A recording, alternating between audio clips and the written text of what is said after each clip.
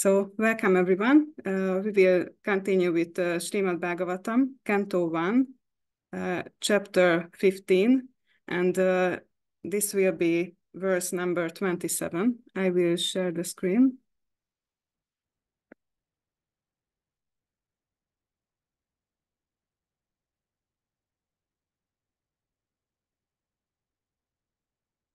Om Namo Bhagavate Vasudevaya. Om Namo Bhagavate Vasudevaya. Om Namo Bhagavate Vasudevaya. Deshakalata yuktani Hritapo Pashamani cha Haranti Smarataschitam Govinda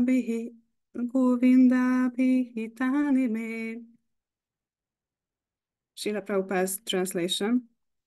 Now I am attracted to those instructions imparted to me by the personality of Godhead, Govinda, because they are impregnated with instructions for revealing the burning heart in all circumstances of time and space. So here Arjuna is speaking. Srila Prabhupada's purport. Herein, Arjuna refers to the instruction of the Bhagavad Gita, which was imparted to him by the Lord on the battlefield of Kurukshetra. The Lord left behind him the instructions of the Bhagavad Gita, not for the benefit of Arjuna alone, but also for all time and in all lands. The Bhagavad Gita, being spoken by the Supreme Personality of Godhead, is the essence of all Vedic wisdom. It is nicely presented by the Lord himself for all who have very little time to go through the vast Vedic literatures like the Upanishads, Puranas, and Vedanta Sutras. It is put within the study of the great historical epic Mahabharata, which was especially prepared for the less intelligent class, namely the women, the laborers, and those who are worthless descendants of the Brahmanas, Kshatriyas, and higher sections of the Vaishyas. The problem which arose in the heart of Arjuna on the battlefield of Kurukshetra was solved by the teachings of Bhagavad Gita. Again, after the departure of the Lord from the vision of earthly people, when Arjuna was face to face with being vanquished in his acquired power and prominence, he wanted again to remember the great teachings of the Bhagavad Gita, just to teach all concerned that the Bhagavad Gita can be consulted in all critical times, not only for the solace from all kinds of mental agonies, but also for the way out of great entanglements which may embarrass one in some critical hour. The merciful Lord left behind him a great teachings of the Bhagavad Gita, so that one can take the instructions of the Lord even when he is not visible to material eyesight. Material senses cannot have any estimation of the Supreme Lord, but by his inconceivable power, the Lord can incarnate himself to the sense perception of the conditioned souls in a suitable manner through the agency of matter, which is also another form of the Lord's manifested energy. Thus, the Bhagavad Gita, or any authentic scriptural sound representation of the Lord, is also the incarnation of the Lord. There is no difference between the sound representation of the Lord and the Lord himself. One can derive the same benefit from the Bhagavad Gita as Arjuna did in the personal presence of the Lord. The faithful human being who is desirous of being liberated from the clutches of material existence can very easily take advantage of the Bhagavad Gita, and with this in view, the Lord instructed Arjuna as if Arjuna were in need of it. In the Bhagavad Gita, 5 important factors of knowledge have been delineated pertaining to 1, the Supreme Lord, 2, the living being, 3, nature, 4, time and space, and 5, the process of activity.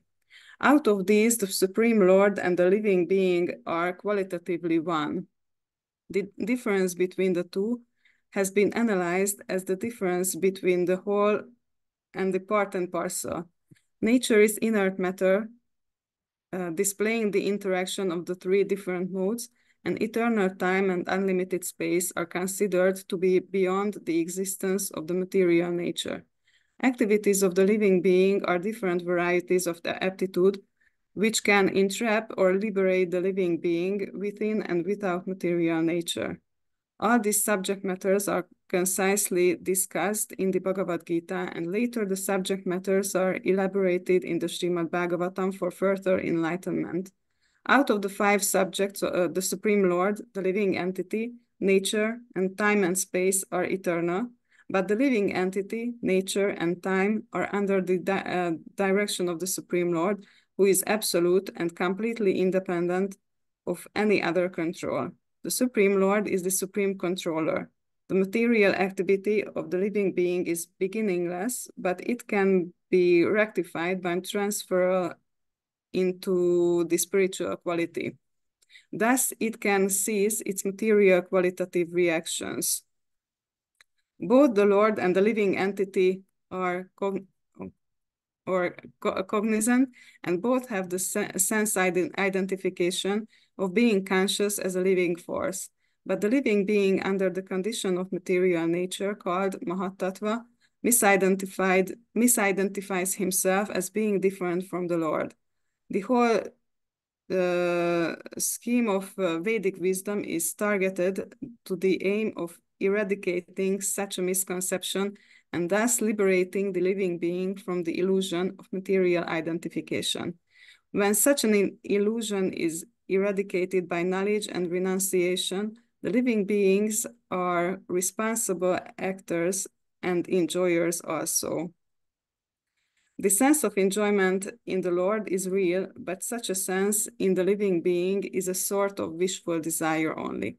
This difference in consciousness is the distinction of the 2 identities, namely the Lord and the living being.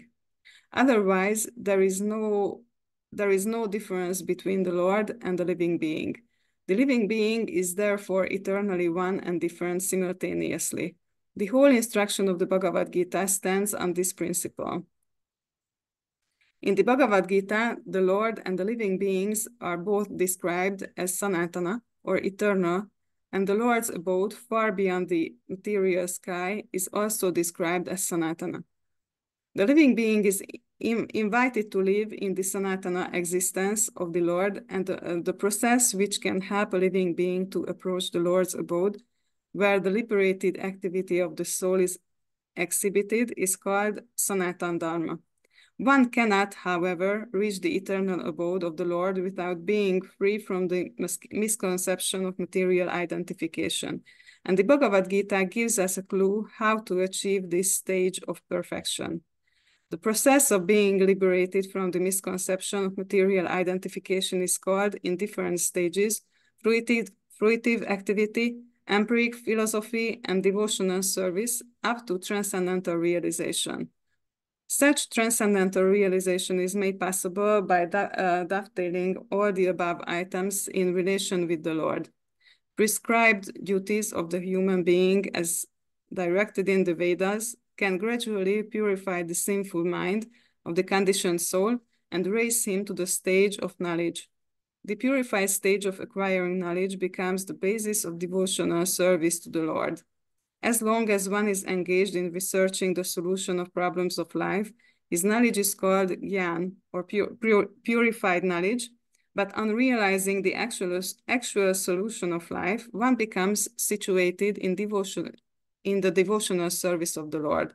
The Bhagavad Gita begins with the problems of life by discriminating the soul from the elements of matter, and proves by all reason and argument that the soul is indestructible in all circumstances, and that the outer covering of matter, the body and the mind, change for another term of material existence, which is full of miseries. The Bhagavad Gita is therefore meant for terminating all different types of miseries, and Arjuna took shelter of this great knowledge, which had been imparted to him during the Kurukshetra battle. Om Bhagyanati Mirandasya Gyananjana Shalakaya Chakshurum Militam Yena Tasmai Shri Gurave Namaha Namo Om Vishnupadaya Krishna Prasthaya Bhutale Srimate Bhaktivedanta Swami Niti Namine Namaste Saraswate Deve Gauravani Pracharine Nirvishesha Shunyavadi Paschatya Deshatarine Jai Shri Krishna Chaitanya Prabhu Nityananda Shri Advaita Gadatara Shivasadi Gura Bhakta Vrinda Hare Krishna Krishna Krishna Hare Hare Hare Rama Rama Rama Hare Hare. Namaham Vishnupadaya Krishna Prasthaya Bhutale Srimate Candramauli Swami Namine. So this is a very interesting verse. Both the verse and the purport had so many points which are just impossible to cover in this limited time. But I will try to discuss some points of it. So if we read the verse itself, for me, three interesting points were prominent. One is that Arjuna says that he is attracted to the instructions of the Lord and his guidance. So whatever instructions and guidance Arjuna got on the battlefield of Kurukshetra in Bhagavad Gita, which we also got, we can also have some kind of attraction for it if we endeavor, because it's very, very beneficial for us. And Arjuna is such a nice example in this regard. Also, another point is that, so here it was that he says, now I'm attracted to those instructions.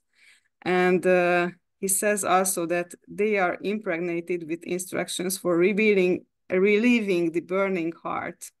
So actually these instructions are able to help just stop all our sufferings, which is usually very much there present in our lives. So if we get this knowledge, we can get rid of suffering in our life. And the third point is that in all circumstances of time and space.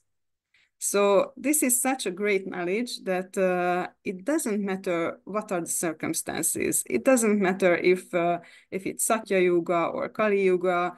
It doesn't matter if we are young or old or whatever circumstances. This knowledge is always valid and always can help relieve our burning heart. It can also help us to get rid of our suffering. So why we don't feel this sometimes? So if we consider our own situation in these points, so the first point is that Arjuna is attracted to this knowledge, to the instructions of the Lord. And what are we attracted to? So actually, we are attracted to sense gratification. That's the obvious answer. But many times it's, if in regards of knowledge, we can say that we are attracted to material knowledge, the kind of knowledge which supports sense gratification, because obviously spiritual knowledge doesn't support. Spiritual knowledge can help us to have a peaceful life and happy as possible in the material world, but the goal is not that. But the material knowledge has the goal of enhancing our sense gratification. So that's why it's so much easier to be attracted to material knowledge. The second point is that it can relieve our burning heart. So it can help us get rid of suffering. So whatever we are attracted to, this we can say this material knowledge, it can get us some kind of relief for some time in certain circumstances. So our suffering can be a little bit subdued, and even we can get some kind of sense gratification. So we can enjoy the results of this knowledge, but it's actually all temporary and illusionary, and in the end, it's always suffering in the ultimate end. So this material knowledge is actually something which gives some benefit sometimes on a short term, but on a long term, it just brings suffering, while spiritual knowledge stops suffering. And the third point was that this spiritual knowledge, the instructions of the Lord, work in every circumstances, in all time, in all space. So yeah, I forgot to mention that one, that if we are on the heavenly planets or on the earthly planets or in the hellish region, wherever we are, it works. But our knowledge, the instructions which we like to follow, which we hear from some advertisements or schools or wherever we go. So in some circumstances they seem to work, but not all circumstances. But even if they seem to work, the result is always temporary, so it won't work on a long term, and the result is much smaller, and we can say smaller, yeah, but actually illusionary. So it's not real result.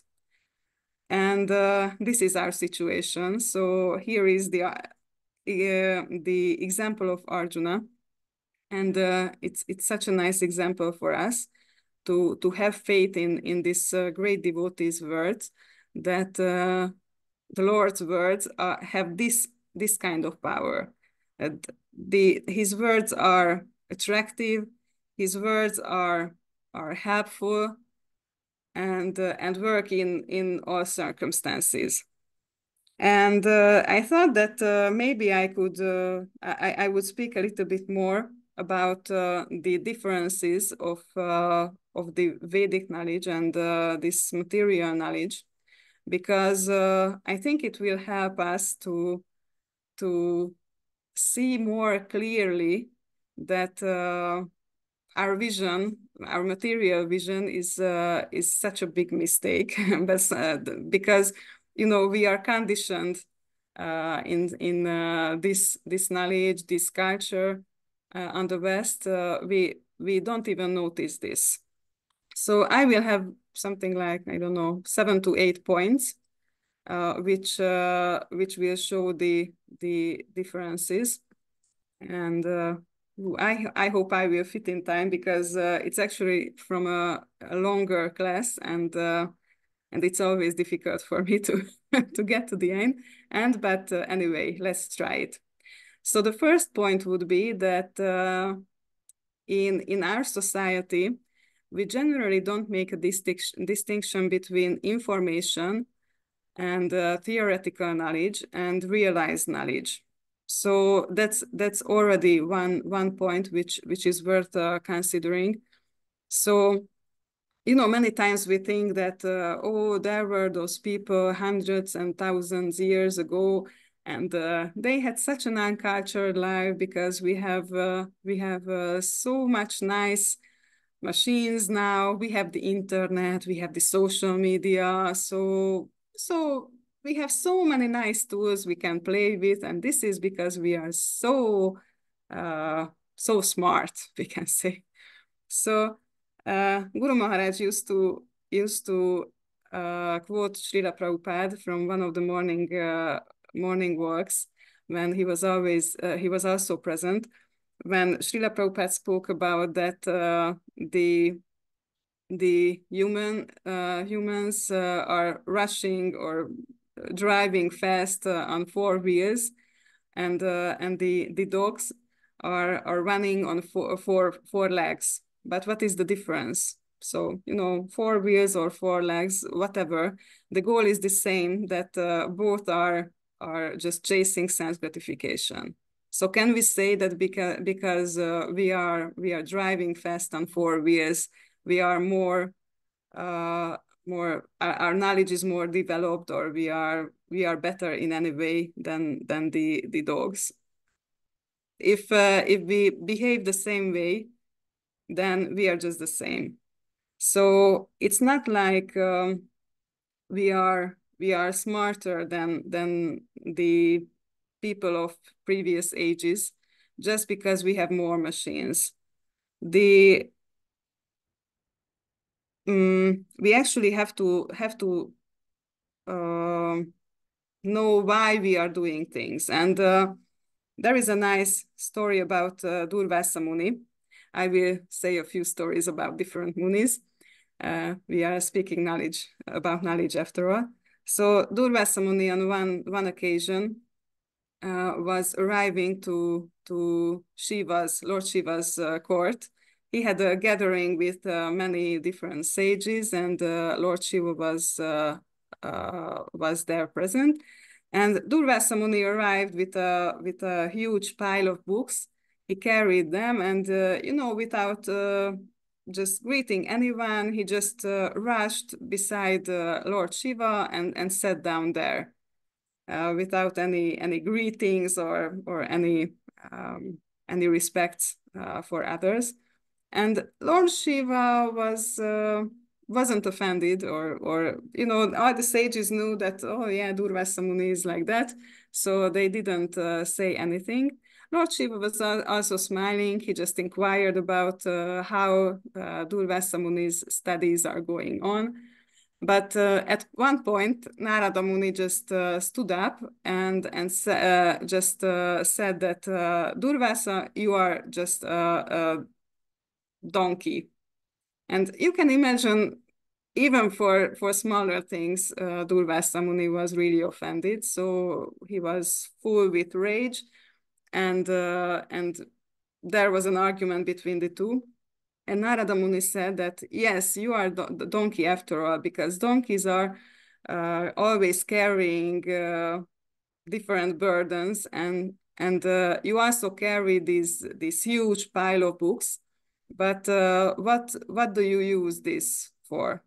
Because if someone has knowledge, if someone had absorbed knowledge which is there in these books, obviously it's there in their behavior. So you just came here, you didn't even greet anyone, you didn't even show any respect, you just carry these books, but you don't absorb this knowledge which is inside these books. And this time Durvasa Muni understood that, oh yeah, there really was a lesson for me here. So he started to do some self realization, and this is also a nice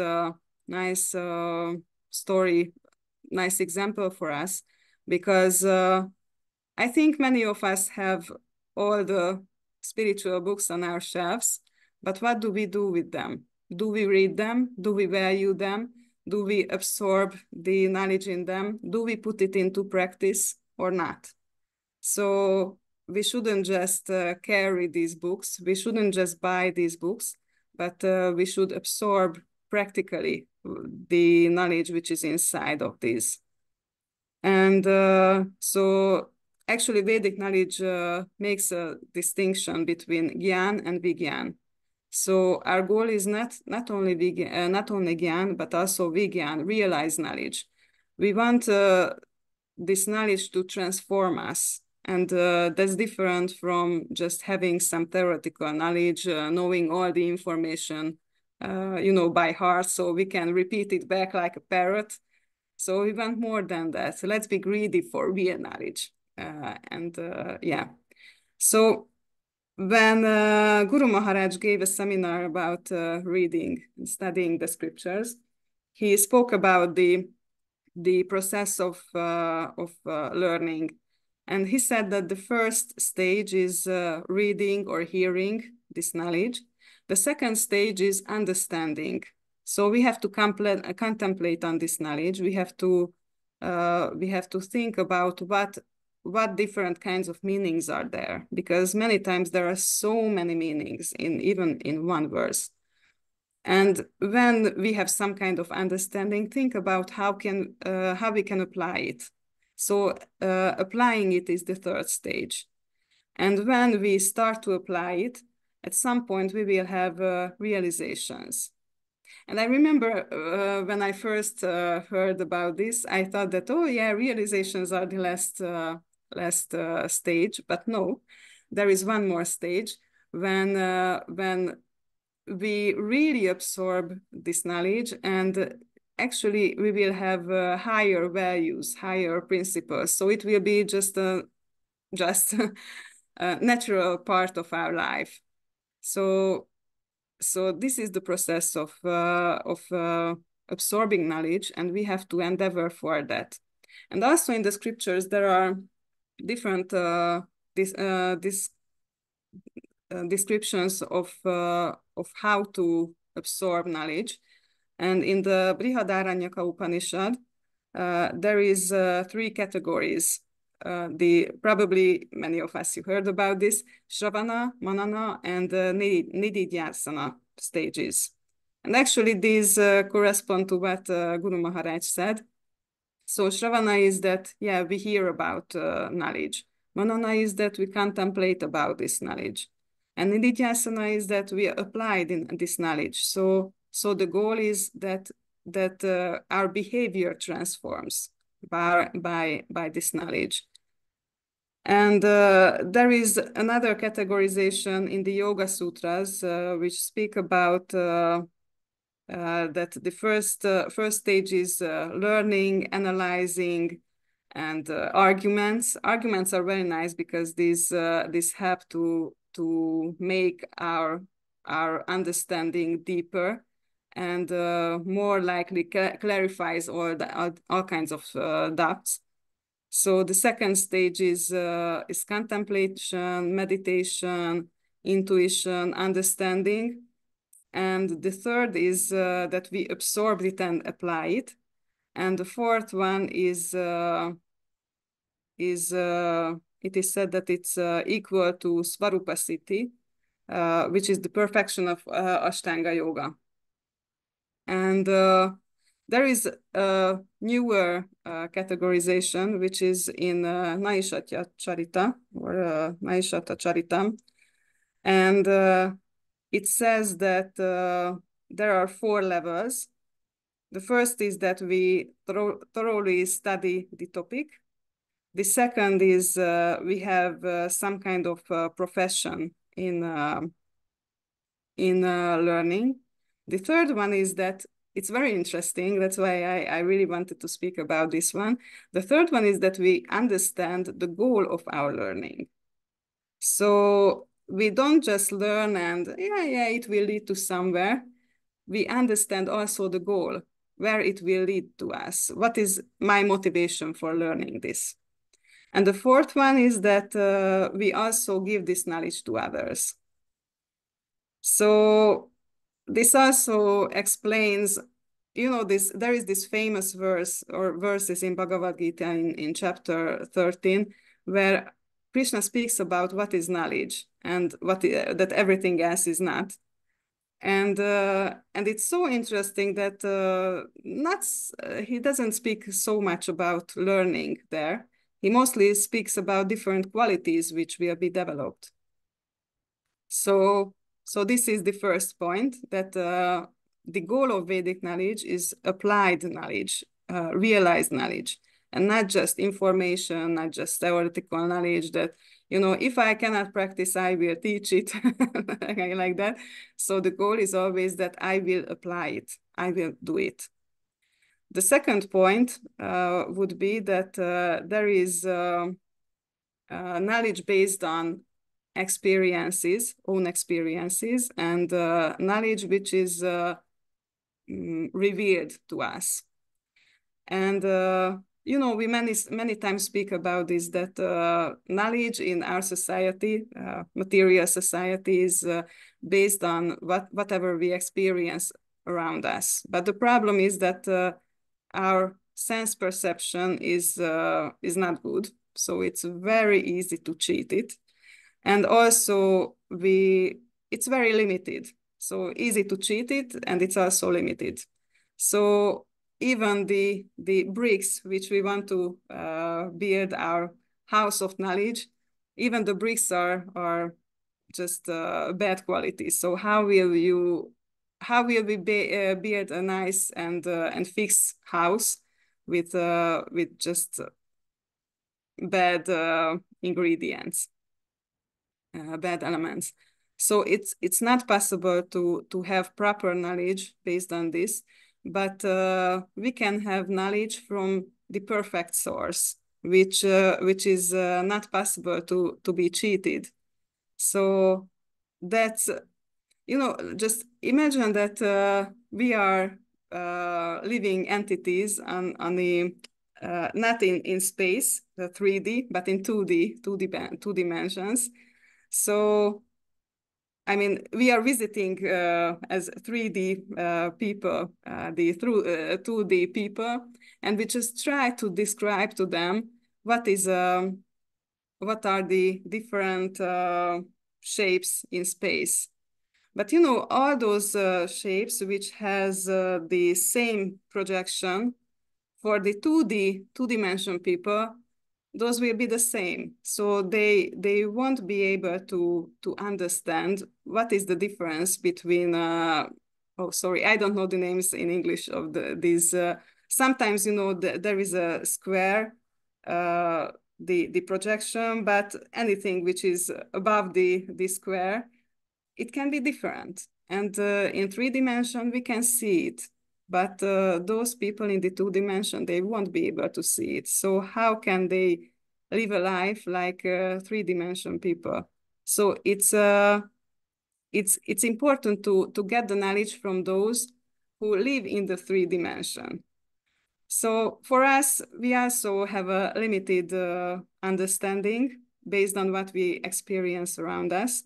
But that's why we have to get the knowledge from higher sources, where Krishna and his associates, they have the perfect knowledge, which is in the higher, we can say, higher dimensions than our own. So that's the second point, that there is a difference between knowledge based on experiences and the knowledge based on revelations, the revealed knowledge. So our third point is, actually I spoke about it a little bit already, that this knowledge should transform us. And that's why Vedic knowledge has three aspects, namely Sambandha, Abhideya, and Prayojana. So, for example, we will have our disciples meeting next year in Villa Vrindavan. Actually, I've never been to Villa Vrindavan before, and I know that it's somewhere in Italy, but don't know exactly where. But I will have to plan how to get there for the disciples meeting. So actually, my how to say, sambandha, we could say, that I have to know where I will travel from. So now I'm in Budapest, but maybe the time when I will travel, I will go from my parents, which is another town in Hungary. So our travel will be different based on where I start from. So I will have to know what is my position right now when I'm traveling. And the next point is that I will have to know exactly where is Villa Vrindavan in Italy. And that's the Prayojan aspect. And also, I will have to search it out. What is the process to travel there? So I will have to know if I should travel by train or by plane or bus or whatever is the whatever are the possibilities. So that's the Abhideya, the process. And in our society, material knowledge mostly focuses on Abhideya. So how to do things, just the activity itself. It's a bit rajastic approach, but a little bit also focuses on Prayojan, but not so much, not all of it. That's why, it happens when there is some kind of problem, we solve the problem, but we don't care about all the side effects, which will come after some time. So those side effects are also part of the goal which we will achieve. So we have to consider also those. So we have to be conscious about the sambandha, our current position, the avideya, the activity, the process, which will lead to the prayojan, the goal. So transcendental knowledge is built in a way that this knowledge is fully aware all aspects and considers all these aspects, so can give us the proper knowledge. The next point is, which I also mentioned a little bit, that the goal of this knowledge is also part of the knowledge. Because why should I learn it if it's not relevant for me, if I don't want to get there, where this leads? So you may remember when Ashwatthama fired his Brahmastra weapon, and also Arjuna released his Brahmastra weapon, and they both had knowledge about how to use the weapon, but still there was big difference between the knowledge of the two. First of all, Ashwatthama didn't know the goal of this tool, because the Brahmastra was never meant to use it for personal revenge. Ashwatthama used it for revenge. And Arjuna didn't. Arjuna used it for protecting the Dharma, to follow Krishna's instructions. So that's a great difference between the motivation of the two person. And the second difference is that that Ashwatthama didn't know how to draw this weapon back, but Arjuna knew it. So actually it means that Arjuna had control over this weapon even after he released it. And that's a greater knowledge. So he had greater knowledge about the use of this weapon in all senses. And so we can see that we are also a little bit like Ashwatthama, that we are satisfied that, oh, I could create so many things. I could create this machine and so many others. But what is the goal of these machines? And if I can get rid of them after if they are not needed. So we don't bother with the side effects, which or the all the results of our actions. So you can see that we created so many plastic, and what happens? This plastic is not degradable by itself. So we have to create something which, in some way, how to get rid of all this. But it's not part of the knowledge so far. So, and also if we speak about the goal of this knowledge, we have to be fully aware that the goal of this knowledge, all this Vedic knowledge, is Krishna. There are more reasons for that. Obviously, there is one main reason, that he is the Supreme Personality of Godhead, and we are his eternal servants. So we have to have the goal to please him. But there are, I would say, some secondary reasons also, which in some sense we can more likely relate to. So one thing is that I was really, it really struck me when I first heard about that there were some demons like Hiranyakashipu and Ravana, and actually they had great Vedic knowledge. So I remember when in the 7th canto of Srimad-Bhagavatam, we can read that Hiranyaksha died, and all the family is really upset, and Hiranyakashipu starts to preach to them that we are not this body. And oh, wow. So it's really interesting. But the problem is that, yes, he had this great knowledge, but he didn't realize the goal of this knowledge. So this knowledge for him wasn't complete, wasn't perfect. That's why it wasn't beneficial for others, because he He just used, he exploited this knowledge. And the other aspect is that we are, as it was mentioned also in this purport by Srila Prabhupada, we are not able to learn all this Vedic knowledge. It's just so big, such a huge quantity of knowledge that it's not possible to learn it in one lifetime. And here comes our second Muni story.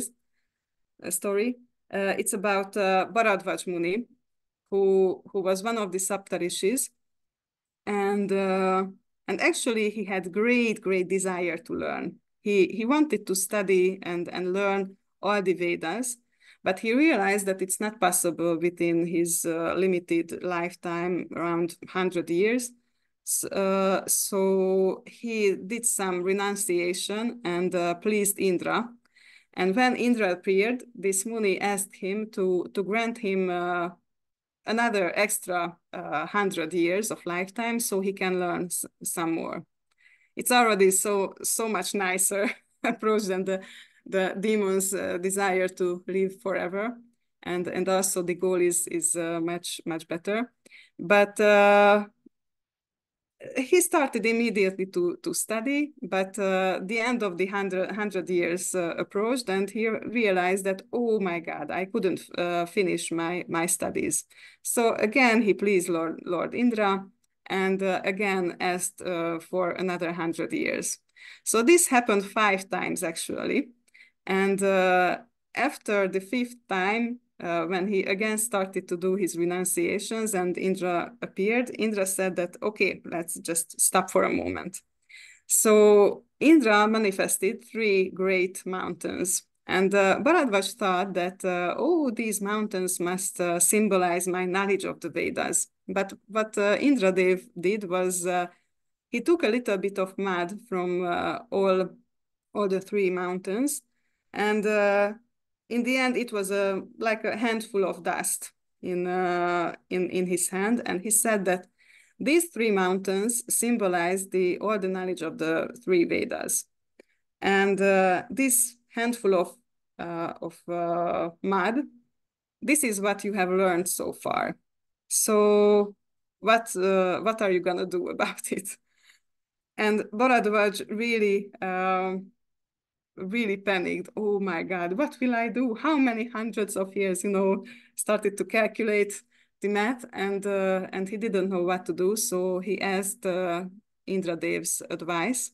And Indra told him that, it's not possible to learn all this vast Vedic knowledge in a lifetime. But what you can do is to learn the essence of this knowledge. And that is to always remember Lord Krishna. So actually, Bharadvaj Muni followed this example and he started to try to realize the essence, the main point, the goal of the Vedas, and to meditate on the Lord. And yeah, I try to be faster. So the next point is which we already mentioned. It was one of the 3 points of the verse. So this knowledge, Vedic knowledge, is it can destroy all our sufferings, and the result will be not just temporary, not just illusionary, but it will be eternal. So we know that ignorance causes our suffering, and that's the main ignorance is that we identify with our body. And Keshava Swami, he said that the greatest lie in this world is that we think that material results, material success, material objects, material relationships, material situations, material arrangements can make us happy. And he said, here is the very interesting point, that all the lies in the world are either based on this lie or support this lie. So we can say that this is the Mahalai. So because this is the root of our ignorance, that we believe this lie, and then all the other lies will come into our life, and that is the cause of our suffering. So with this word of knowledge, we have to cut this lie, and then our suffering will be relieved. And yes, so the results will be eternal, and also it, if we have some kind of problems, it won't just how to say, not just handles the problem, this knowledge, but can help us even avoid the whole problem. So, for example, for me, it was really a nice example when I did once this Ayurvedic treatment. And then I understood that, yeah, Ayurveda which is part of Vedic knowledge, Ayurveda is helpful in curing our diseases, but Ayurveda's main point is to prevent these diseases. And this is the approach of Vedic knowledge. It helps us to prevent all the problems which can come if we follow all the so-called material knowledge. So this is also a difference. And another point, we approach the end. So another point is that Vedic knowledge is beneficial for everyone. So in Srimad-Bhagavatam, actually this is the first verse, not first, second verse. So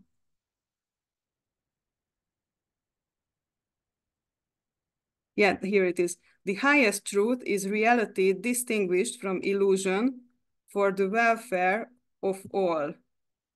Such truth uproots the threefold miseries. So it also states that it will help us get rid of suffering, but it also says that this highest truth, this knowledge, is for the welfare of all. So because if we follow Vedic knowledge, we follow the instructions of the Lord. The Lord, whatever he does, is beneficial for everyone. And if we synchronize our desires and actions with his desires, then it will also be beneficial for all.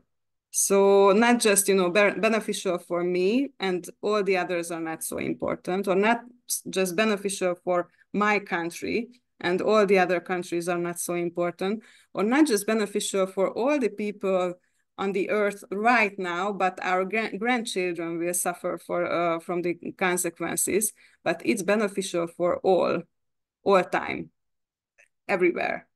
And it's a very, very, very great thing. And also, Vedic knowledge covers 3 topics which are connected to the 3 modes of nature, namely creation, maintenance, and destruction. So we could see that Ashwatthama could create a weapon, but Arjuna could not just create it, but also destroy it. So real knowledge is that we can properly use those things which we got by this knowledge, and we can create it, we can maintain it, and we can destroy it if it's needed. So just to close this presentation, because most of this knowledge we get from Srila Prabhupada's books. And obviously this is the time of the year when Srila Prabhupada's books are even more in the focus of our spiritual life, this Srila Prabhupada Marathon. And I just wanted to tell some personal story that when I first read Srila Prabhupada's books, I think the first one, it was Bhagavad Gita. And I remember that I first read it, and after, even while reading it, I had this feeling that, oh, it's not, yeah, it's nice, but it's not so interesting for me, because, I had really always have this very philosophical thinking, and I thought that it's so simple. And now I know that it was such a great mistake to think like that on my side, because it really showed that I didn't really contemplate and I didn't really go deep into it. But later on, when I read some of the Acharya's books, the big revelation came when I started to read Madhurya Kadambini, and I could read some kind of proving method there, which was quite similar to my math lessons in the university. And then I was really struck that, oh, wow, there are these acharyas who were not so-called just saintly persons who are meditating all day under the tree or had great faith and dancing happily and so many other things, but they were great scholars also. So they had such great knowledge. And what Srila Prabhupada actually did, then I realized it, that Srila Prabhupada took all of these commentaries on the scriptures and just had a combination of this, which contained all of them, and wrote it in an easy to digest way. So even the simple people can understand it. It doesn't require any academic knowledge or something. And when there is an acharya who can understand this deep knowledge, who can explain this deep knowledge, that's already such a great thing. But when someone can explain this deep and great knowledge in a simple way, that's just genius. That's amazing. So then I really started to appreciate what Srila Prabhupada gave to us. And actually these scriptures, at least we can say the Bhagavad Gita is for sure, we can read here, this is for the simple people. So it's Bhagavad Gita is part of Mahabharata, which was written for women also, for the simple people, laborers. And Srila Prabhupada really brought out the deep meanings in a simple way. And that's just amazing. So if we go back to the verse, the example of Arjuna thought that this is a knowledge, this is such a knowledge, this Bhagavad Gita, which can be applied in all circumstances. So for him, it was really practical, and can help get rid of all the suffering in all time, all space, all circumstances. And this knowledge is so attractive.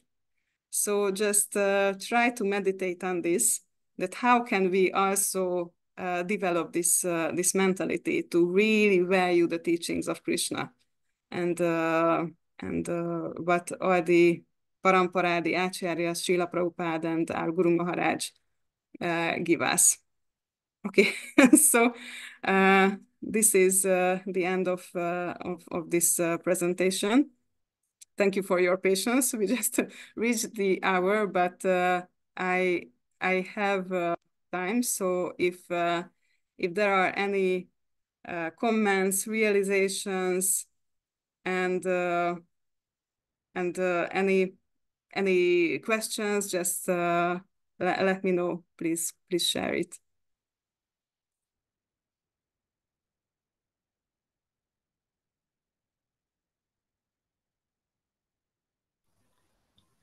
Hare Krishna, Mataji, please accept obeisances of to Srila Prabhupada.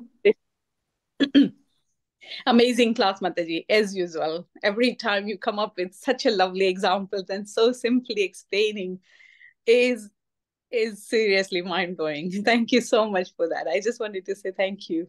And there was so many things which was made so easily, like Abhyudaya Prayojana Sambandha. Wow. Such a great examples you're giving, in the general life. So thank you for that. Thank you so much for your feedback.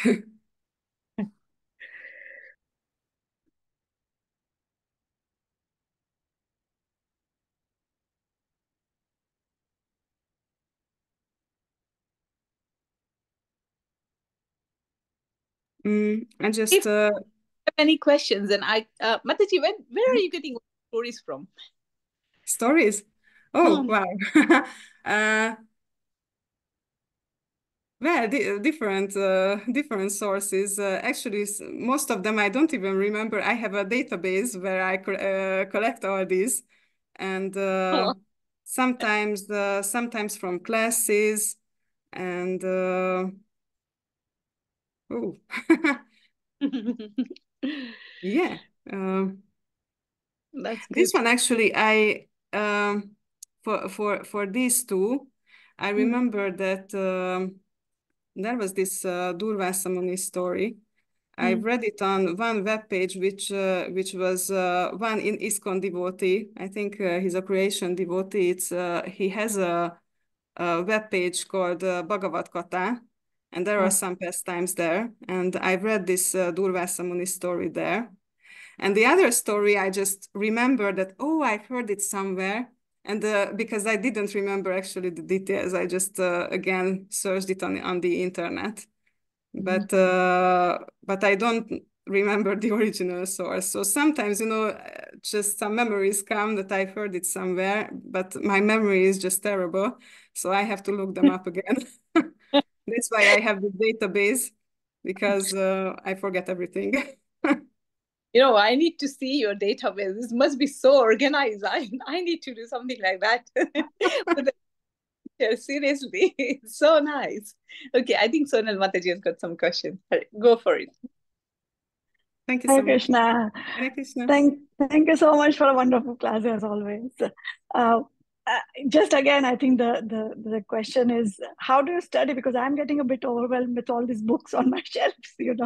I pick up a book and I can't even read more than a page, and then it takes time for me to process it. So how shall I get? How did you? What's your experience? How did you manage to study so much for all these years?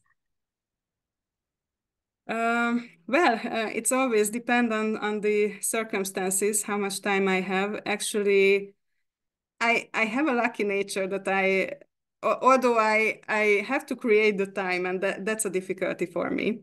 But when I get to be able to read, I really like it. So for me, there is such great taste in reading.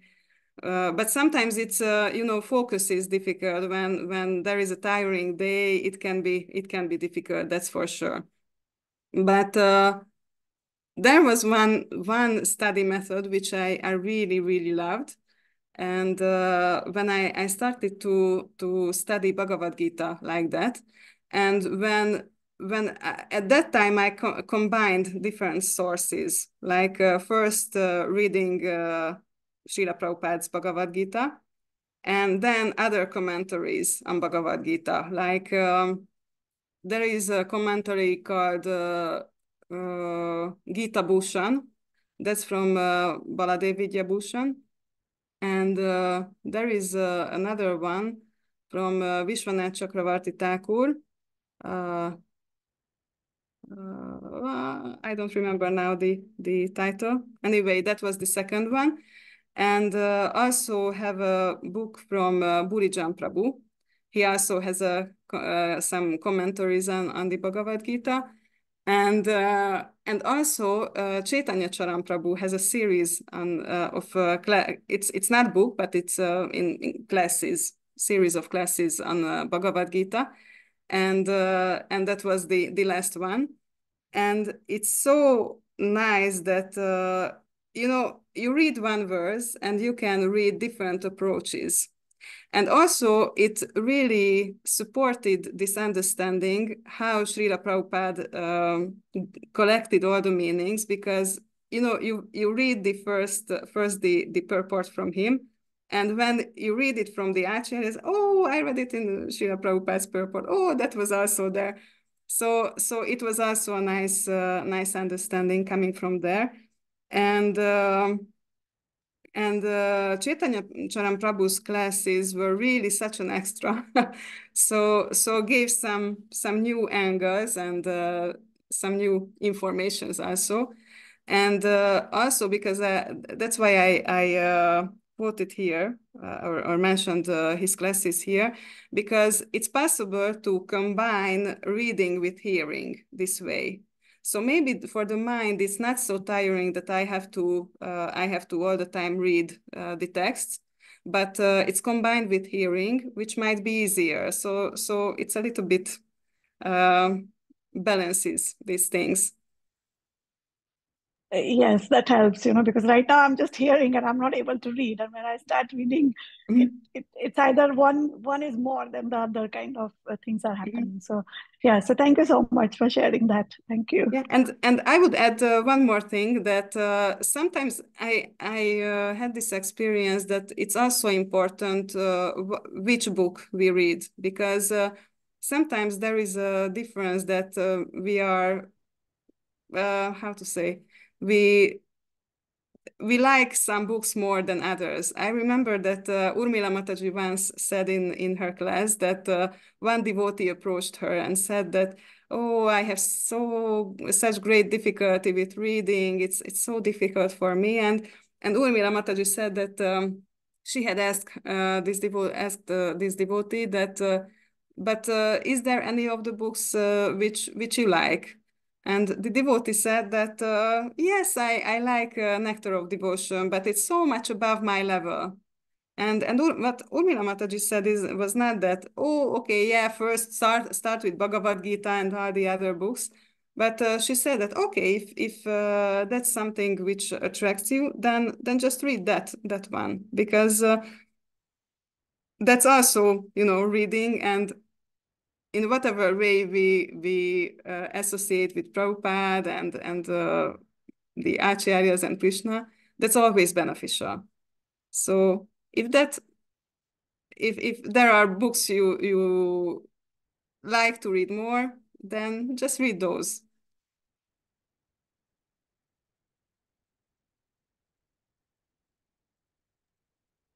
Thank you so much. If you don't mind, I can add one more point. Yes, thank you. I was listening to Amrendra Prabhu's class, and he was explaining it to the devotees that, like you said in your class, Mataji, that we don't need to study all the Shastras, basically. Only studying whatever is the essence of the Shastra. And as you mentioned that, we need to know Krishna. So best thing is to take one topic, either Bhagavad Gita or Srimad-Bhagavatam, and keep on reading that, all the, whichever the chapter or the verse it is, only that. And as Radha Vinodini Mataji mentioned, go through all other commentaries on that chapter, all the classes of Srila Prabhupada, all the ISKCON devotees on that particular chapter. And then you will realize that that topic is gone in your mind so easily. Now, you will never forget in your life that thing, and then proceed for the second one. And that way, slowly by slowly, whatever you will study, you will at least understand and put it into practice. Because if you think that you can read one book by one book by one book by one book, then after second book, you will forget the first book completely. You don't know what you've done. For me, it is like that. I forget the chapter as well. If I read one chapter and second chapter, I forget the first chapter, what was that about, So that, and when I started following that method, is so good. It is, seriously, you will be so surprised that you will, as Mataji said, you will remember all the words from that particular chapter when you are listening to the other commentary. So yeah, just check one topic at a time. One, he was saying, either you can take Prahlad Maharaj, then read the Srimad-Bhagavatam. I think is the 7th canto, isn't it, Mataji? Yeah. Yeah, just from that, only Prahlad Maharaj is 3 chapters, which is there on Prahlad Maharaj. Read that, listen to all the commentaries on that particular thing, and try and understand the actual character of Prahlad Maharaj. Why he was doing that, what was he doing it, what is importance of those things. And then you will understand all other topics very easily. So yeah, if that's something which you would like to do it, try it. It's my experience. It has helped me. Seriously. Yeah. Yeah. Thank you so much. Thank you for the comment. Yeah, I just remember 2 things. One is a funny story, I would say. It's actually one of my greatest embarrassments in front of Guru Maharaj, because actually it really showed that I didn't have a proper mentality while reading. So I was reading Canto 11 from Srimad-Bhagavatam. And there was something which wasn't clear. I don't remember, but I had one question in one of the classes with him. And he asked, where am I at actually at the book? And you know, I'm reading this. I don't have it in book format because it's I don't have it in Hungarian. So I just read it on Kindle in English. And you know, Kindle shows the percentage where you are at. And I couldn't even tell Guru Maharaj which chapter it was, you know, and it was really, really embarrassing. I just knew that, oh, I'm somewhere in the middle, some 50% or something. And then, you know, when it happened, I really understood, oh my God, it's such a bad mentality to, to read like this. So this shows that sometimes we have these subtle difficulties in our mentality. But another more constructive thing to say also, that sometimes it can be nice also to read together, and that can be very enjoyable. Especially there are two different things. You can read in a group, and that's also nice. But when we are reading with one friend, and you know, we can share our deep thoughts, deep experiences, that you know, when Vedic knowledge combines with our friendly love and confidentiality with each other, that really gives an extra flavor, and we can experience this knowledge in another way. So that's also very nice.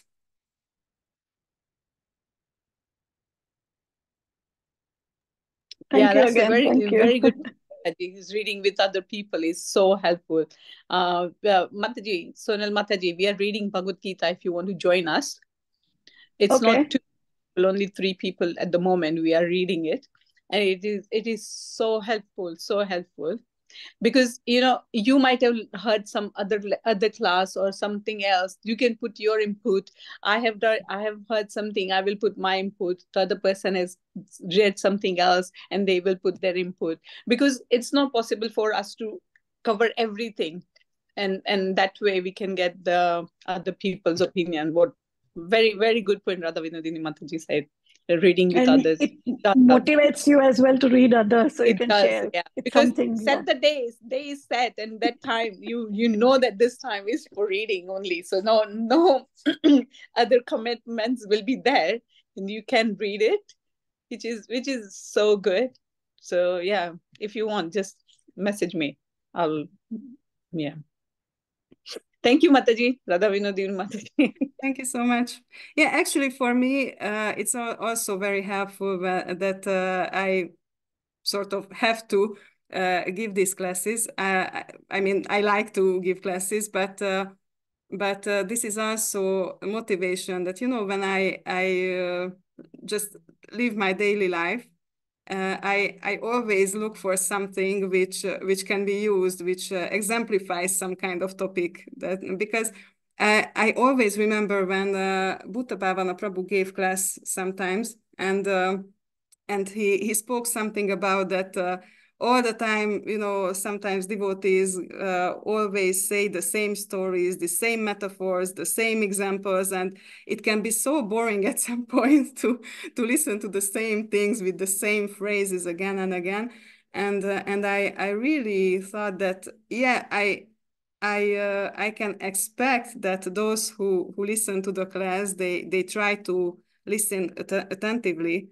But it's also kind of a relationship between the class giver and those who listen to it, that I also have to do my part and try to make it interesting, try to make it new, to make it fresh. And also there is somewhere in the first canto one purport from Srila Prabhupada, where he wrote that those who give class, they have to try to explain the scriptures in an interesting way.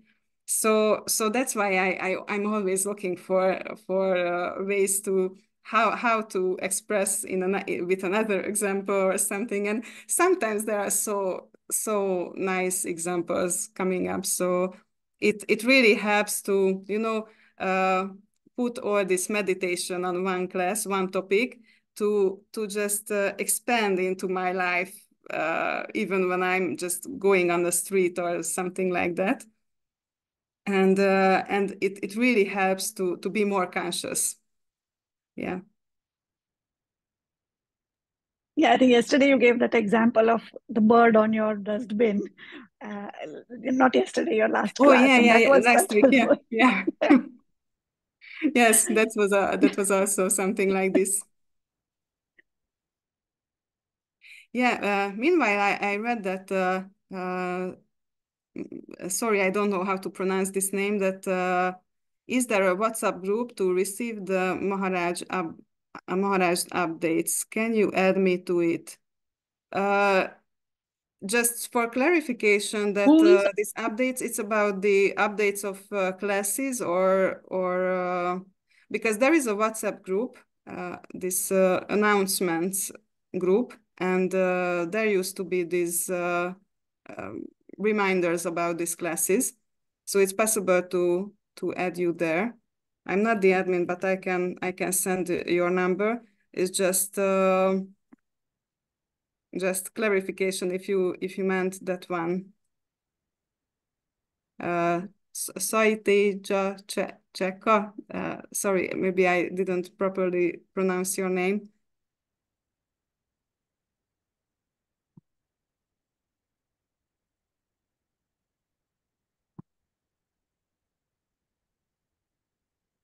Okay. Anyway, yeah, so we are over the hour. We were over the hour even when I finished.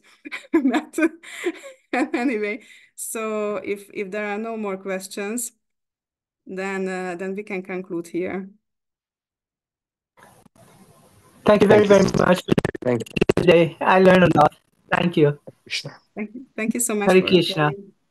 Hare Krishna. Thank you. Hare Krishna. Mataji. Hare Krishna. So, over for another class from you. Thank you so much for you joining. Thank you, Mataji. Hare Krishna. Okay. So, Panchakalpatruvyascha